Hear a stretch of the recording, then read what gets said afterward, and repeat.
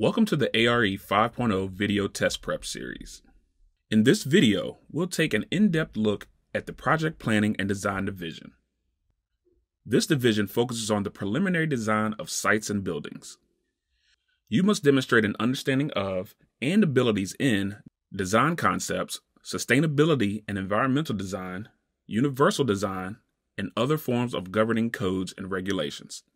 You'll also explore issues related to the generation or evaluation of design alternatives that synthesize environmental, cultural, behavioral, technical, and economic issues.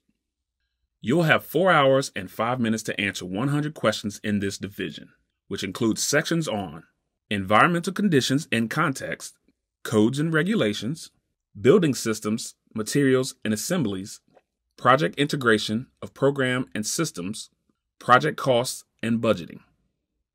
In the environmental conditions and context section, you'll use the site information gathered in the programming and analysis phase of a project to plan the site and environmental aspects of a project. Let's look at a sample question. A new one-story daycare center is being planned in a hilly suburban location in a hot, humid climate.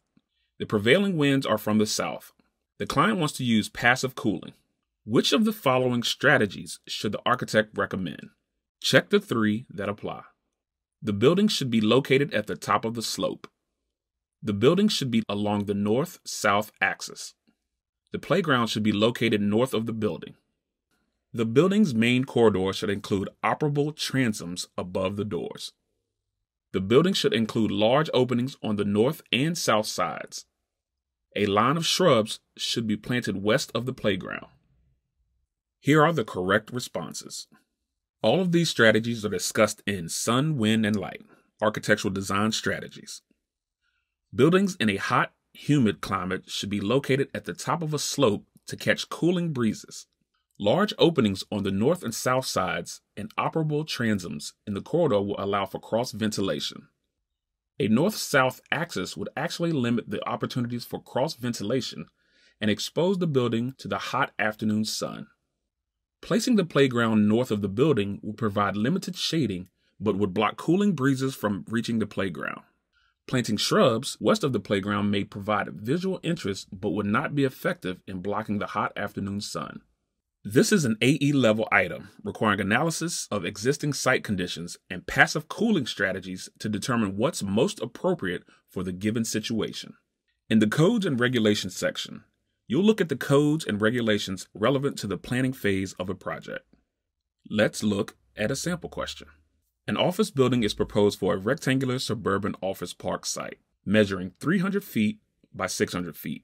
The program requires an uncovered grade level entrance plaza of 30,000 square feet, a 120,000 square foot below grade parking garage, plus 450,000 gross square feet of office space.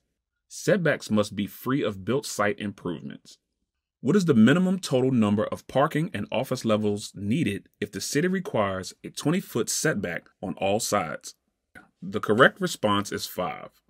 You'll first need to calculate the buildable areas. The below-grade buildable area equals the surface area of the site reduced by the required setbacks. The above-grade buildable area equals the below-grade area reduced by the required plaza. Next, you'll calculate the number of levels required to accommodate the office space. This can be found by dividing the total office area by the above-grade buildable area.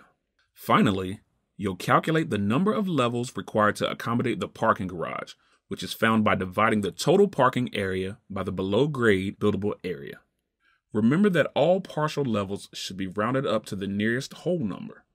Add the above-grade and below-grade levels together to find the total answer. This is a UA level item requiring an understanding of zoning setbacks and building massing.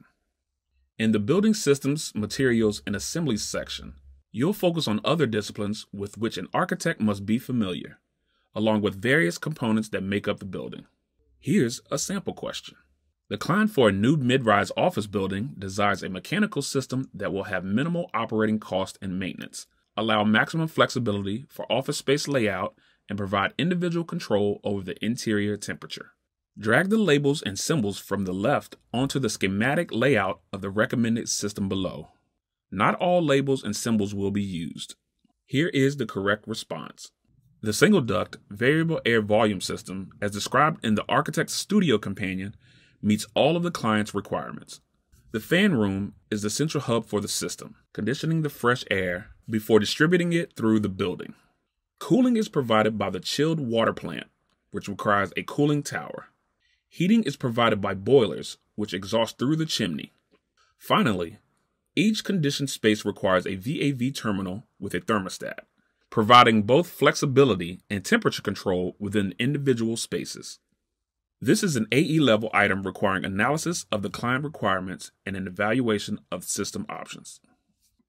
In the Project Integration of Program and System section, you'll pull together all decisions from the previous 3 sections regarding environmental conditions, code, systems, and assemblies.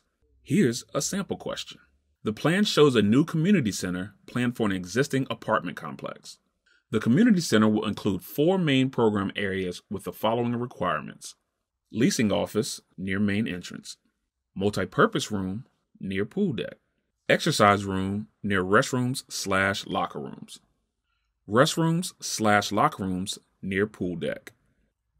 Each program area will occupy one quadrant of the building. Click in the quadrant that is the most suitable location for the exercise room. The correct response is the northeast quadrant of the building. By reviewing the site plan, you can see the locations of the main entrance and the pool deck. Based on that info, you can then determine the locations of the various program spaces given the listed requirements. The multi-purpose room and the restrooms/locker rooms must both be on the west side of the building. The leasing office goes in the southeast corner of the building in order to be near the main entrance. This leaves the northeast quadrant for the exercise room location. This AE level item requires you to evaluate multiple pieces of a plan and program information to provide an acceptable solution. In the project costs and budgeting section, you'll consider the bottom line, asking the question, how much does this project cost? Let's look at a sample question. A mechanical engineer has proposed 2 different HVAC systems for a new project. Either system is suitable for the project type and location, but for tax purposes, the owner prefers a higher HVAC equipment depreciation cost over the life cycle of the system. System A is a forced air heating and cooling system with an upfront cost of $10,000, an anticipated useful life of 20 years, and a salvage value of $1,000. System B is an electric package terminal unit with an upfront cost of $7,500, an anticipated useful life of 15 years, and a salvage value of $1,500. What is the annual depreciation of the system with the higher per year depreciation? $400, $450, $500. The correct response is $450. Annual depreciation value is an important aspect of life cycle considerations. It can be determined by subtracting the salvage value from the initial investment, then dividing by the estimated lifespan of the system. Based on the results of each annual depreciation value, you determine that System A has a higher deprivation of $450. This is an AE level item requiring an appraisal of life cycle costs as applied to mechanical systems and a comparison between the costs in order to recommend a system. For more information about the project planning and design division, including a list of suggested references, refer to the ARE guidelines. Comments? Questions? Let us know. Be sure to check out the ARE 5.0 community for expert advice and tips from fellow candidates. And for more information about the content covered in each division and tips on navigating the exam interface, please watch our other ARE 5.0 test prep videos.